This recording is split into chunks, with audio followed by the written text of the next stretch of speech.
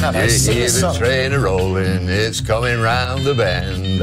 I ain't seen the sunshine since I don't know when. I'm stuck in Folsom Prison. Very good. And life is dragging on. I mean, do you think we caught anything? I mean, there's just one answer to that. Do you think we caught anything? Absolutely no chance. Oh, I've got a bite, I've got a bite. 15 lads going to Amsterdam. What could possibly go wrong? You're right there, Dave, lad. Splendid. That's it, what a catch, what a catch! Each one of them lads, it's him, he's in them seats, isn't he? There he is.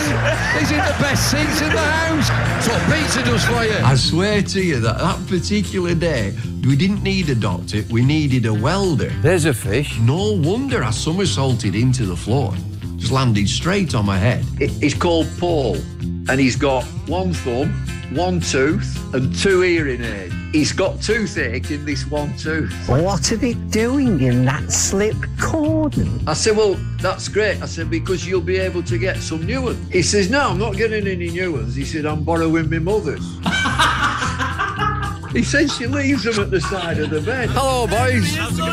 Have you any idea what's going on here? Not a sausage. I am Johnny Cash. Apologies if you're just joining TalkSport 2 and have been confused by the last minute and a half. But of course, that was David Bumble Lloyd. I was lucky enough to interview you recently for a book that I'm writing, Bumble. And we had a young kid who was listening in to the call.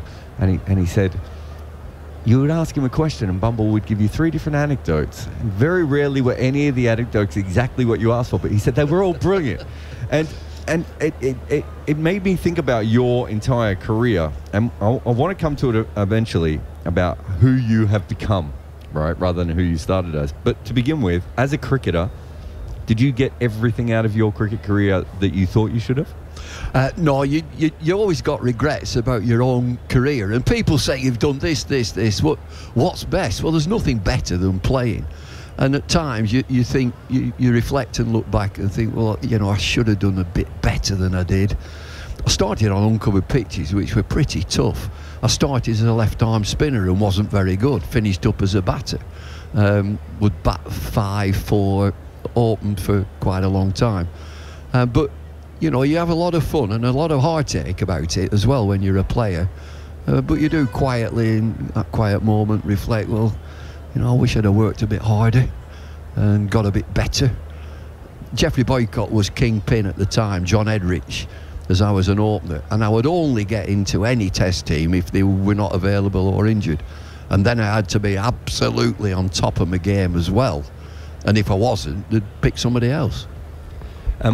Is one reason that you stayed around in cricket afterwards, other than the fact that you didn't go to school much, you told me the other day, because you were so busy practicing for cricket all the time. So you didn't have another trade. But was the other reason that you felt like you still had something to give the game afterwards? Well, I love cricket. I love the game. It can give me, you know, a wonderful life.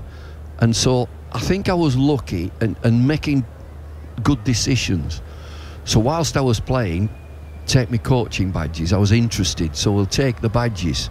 And we did it all in the UK at Lillishall, at the National Sports Centre as it was at then. So when I finished playing, I'd got qualifications behind me to carry on in the game in some capacity. I tried industry and business, and that within 6 months, this is not me. And so I applied to get onto the umpires list, and I did 2 years as a reserve. So what does that mean, being a reserve umpire? I could do... It sounds like unemployed.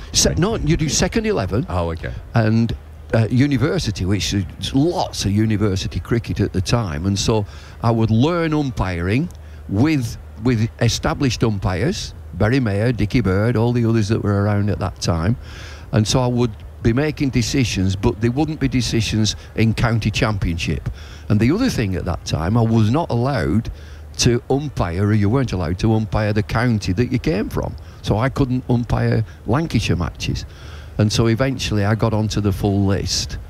And I did 3.5 years, thoroughly enjoyed it. But the umpire was king. You know, the players looked up to you and didn't challenge you. And then DRS came in, so you could challenge. I was out of that. How good an umpire do you think you got to? Like, you just said that you didn't get everything out of yourself as a player. What about as an umpire? Like every other umpire, you make mistakes, and the trick is don't make too many. And so you were marked by the captain. The captain would give you a mark, and you know, I did all right. I did fine, and I believe that I was shortlisted to do one-day internationals. But I was brought out by the then Test and County Cricket Board to head up quick cricket, which was an offshoot of, I think, in Australia, Kanga cricket. Yeah. And so it was all into primary schools with plastic cricket bats. Try to get young children involved in the game of cricket, because at that stage in primary schools, I don't know whether it's any different, they would be playing rounders. So if you're playing rounders, why not have a go at playing cricket with cricket equipment which wouldn't hurt them? You know, cricket's a hard ball, so we had a much softer ball, which was good for the children. So I was brought out of umpiring to head that up, and moved on through coaching at the same time. Mickey Stewart was England coach at the time, and I was helping him out from time to time in various guises. You go from that to leading the team. It feels like the umpiring thing happens and you make a conscious decision. You spend 2 years getting good at it, then you end up at the professional level, doing it at the top level, as you said, towards the international level. Coaching, you start helping out, and then when do you start to take that seriously as a career? Well, I was asked to take the under-19s on a couple of tours, so it's kicked in then. You know, you're always, I mean, there's not that many coaches, so you're always looking for a bit of employment. I never chased it. I was doing other things and speaking at dinners, going around the country speaking at dinners, which eventually, I have to say and be honest, it did me in. It did my head in. I'd had enough. And I still get people now asking me, can you speak at this dinner? And I just have to politely say, I just cannot do it. I've served my time. Other people would be doing that. So doing the under-19s put me in the frame. I then went back to Lancashire, and I think that's so important. I spent a long time away from Lancashire, a long time, a decade, and a lot more than that. And then you go back and you don't know anybody, and so you're new to the job, and you've got your own ideas. And so it moved on from there. I was Lancashire coach, and then moved into England. Did you enjoy the England coaching job? Loved it, absolutely loved it. We were skint as a board. We had no money. There were no central contracts. Players would, you'd turn up on a Tuesday night, have a damn good meal, bit of practice on a Wednesday, and play on the Thursday, and then go back to your counties. And what struck me was that it was in the days of CFAX, and so there would be a television in the room, and the lads were representing England, and the CFAX was on, and just looking at the county scores. We're just there, and playing for England was like an icing on the cake. I'm a county cricketer and I play for England. And we were pushing in the late 90s for central contracts, to manage the players and to be England players. And David Graveney was chairman of selectors. Raymond Illingworth was very much involved at that time. But the board had no money. And then the big broadcast deals came in, changed the whole complexion of the funds. Were then available for all sorts of things: academies, Lions tours, umpires, coaching, all through the big broadcast deals. You talked about speaking at all those dinners, and for players of your era, that was kind of a way to make a living, and going to clubs and places and speaking. When does the media stuff start though? Again, you've got to be lucky in life, and as I'd finished playing in the sort of early 80s, Lancashire was still doing fine in one-day competitions, and they got into, it might have been a Benson and Hedges final. It was against Sussex at Lloyd's, and I got a call from Peter Baxter, who was producer on Test Match Special, and I would be the Lancashire voice at this Lloyd's celebratory final versus Sussex. John Barclay, who's become a dear friend, who was captain of Sussex at the time, was the Sussex guy. And he's posh, JRT Barclay, John Richard Troutbeck Barclay. He's posh, and he's Cravat? No, he didn't have a cravat. Okay, He wouldn't just have it. He quite the other way. He'd have a nice trilby on. And so you've John from Sussex and this Lancashire lad. And it turned out, just by being lucky and doing that, the voice was attractive to radio, is what Peter Baxter told me. And I moved on doing various one-day games for the BBC at that time, and then got invited onto Test Match Special. Now, I still pinch myself that I worked on that programme for a long time. You would have grown up listening to it. I've grown up listening to it.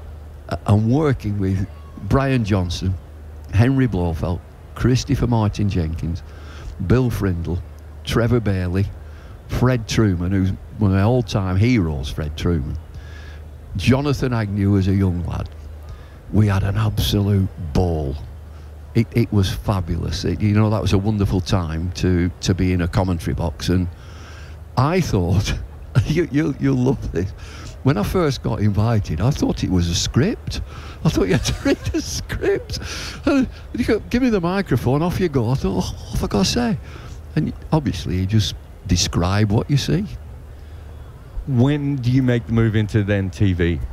When satellite television came in, I believe in 1991, and there was Sky Television and BSB. It was called British Satellite Broadcasting, and that got swallowed up by Sky. I was with BSB, and when it got swallowed up, I moved into Sky. I moved across to Sky, and then I had the break and moved into England coaching, and then as I left in 1999, I got a call from the head of cricket at Sky as I'm leaving. He's been said he's leaving, and there's going to be a media that he's leaving.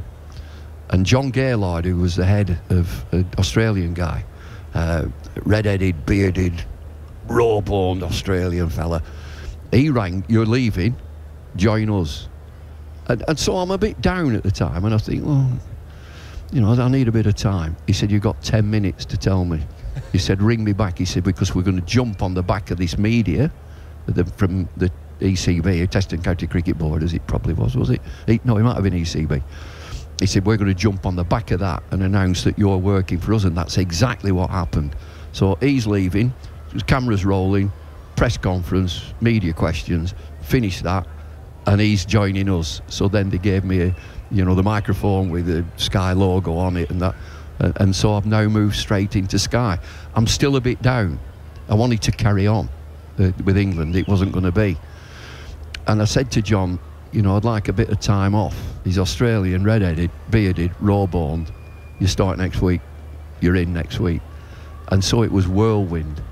And I had a fabulous time at Sky. I had an absolutely fabulous time. But it gave me an opportunity, and you'll like to go and work on Channel 9. I mean, that's the holy grail. To be involved in Channel 9, fantastic. To do TMS and Channel 9, that's kind of the two most important, broadcast pillars that cricket was built on, right? Yeah, and to work in that Channel 9 box with Tony Gregg, Richie Beno, Bill Lorry, Ian Chappell, it was bang on, absolutely bang on. Knowing the business, and outrageous at times, great fun. I mean, that's important. Great fun.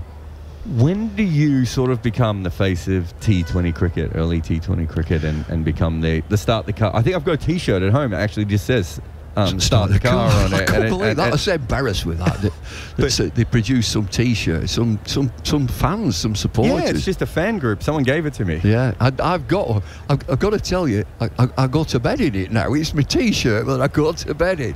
I start the car on my face. On the front of it. 2003 that first started. I got it straight away. And, being in England, I go back to Gillette Cup. Oh, this will never catch on. 60 overs, 65 overs, 60 overs. Oh, and then they're bringing 40 over cricket in. This will never catch on. Sunday League cricket. They went from strength to strength. And T20 was off, in my opinion, it was off and running immediately. It captured the imagination of the public. I still think it's the premier one-day competition. because it fills. You look at this Blast. I think the Blast is a wonderful, fabulous competition. I've worked at the IPL, and that is sheer entertainment with some great players, and it works unbelievably in India. Fill the ground, 80, 90,000 people. And so it was an instant success, was that. Did you... I talked to Danny Morrison once, and you would know Danny Morrison a little bit as well. Danny Morrison, when you meet him in real life, is absolutely nothing like the Danny Morrison that you see on TV. He sees it as a role, as a, you know, like his mum was in the theatre and his theatre is commentating on TV in cricket. And you are much more naturally like that. And I wondered if all those years of being an umpire and a player and having to be serious and going on TMS and everything else, finally when T20 comes along, it's almost like cricket becomes a little bit more Bumble, and you're like, well, I can expand who I am and have a freedom to perform the way I like to a little bit more. I also think you need good producers and good people around you, and from that Sky environment at that time, I'll say at that time, I'll stress that, take it to the edge. Just be yourself, take it to the edge, be outrageous, we will back you. And it just gives you free license. But if T20 wasn't around, you might not have had that freedom? No, I'd have enough sense to back off, and I'd still, you know, we're working here at TalkSport, and I love it to bits, to sort of go full circle from starting in the radio, branching out into TV, to come back to radio. Radio is the nuts and bolts of cricket. It is very much so, because you're talking all the time. You have to talk all the time. In TV, you've got to let it wash. Just shut up.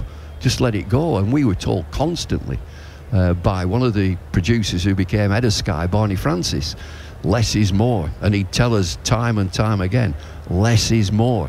And working with Warney, Warney was absolute motor-mouth. He'd go, and he would understand it. Yeah, less is more, less is more. Somebody tell me to shut up.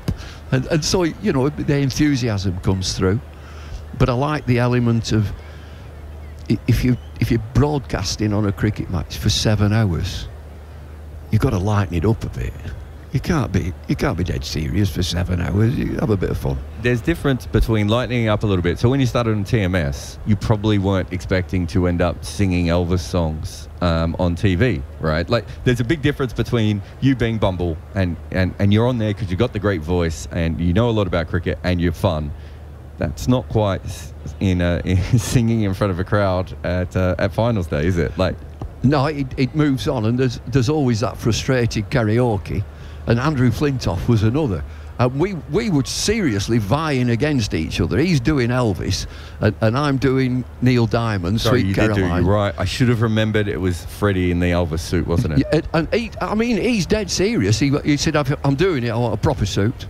I want to be dressed up as Elvis. And then he trips up over the speaker. He forgets the words, and he wins the competition. I was most upset, because I kicked off with Johnny Cash. I like a bit of Johnny Cash, Folsom Prison, and then went into Sweet Caroline. And you know, you'd think that standing there in front of 25,000, you need a stiff drink before you do that, because you're not very good.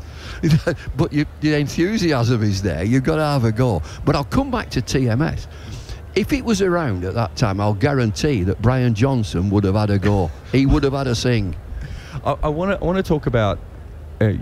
You would have grown up in an area where some of your friends, would have had pretty much one career all the way through their life, right? I look at my father, who's a similar age to you. He basically did the same job, just for different companies overall, and lots of people of that era did that. It's a bit different now. People do all different jobs, but look at your life. You're a professional cricketer. You're an umpire. You're a coach. You're radio. You're TV. You're doing public speaking. You're doing all these different things. It's almost like you are just going from whatever interests you at the time and latching onto it, rather than looking for a career. Well, I came from a very modest background.